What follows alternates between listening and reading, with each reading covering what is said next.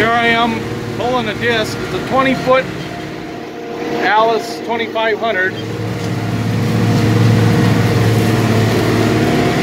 Pulling it with my 200. I didn't think it'd be able to pull it, but it seems to pull it all right. It'd be nice if I had duals on it. It should ride a little better, and when there's a little bit of wetness, I can hear this thing spinning.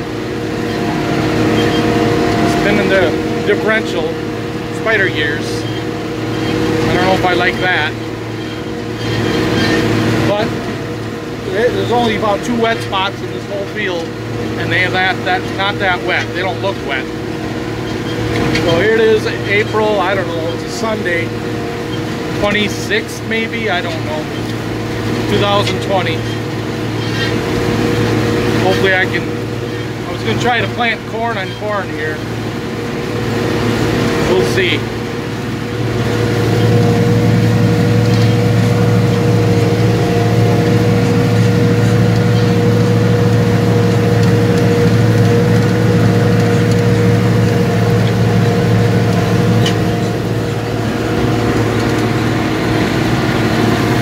Just got home.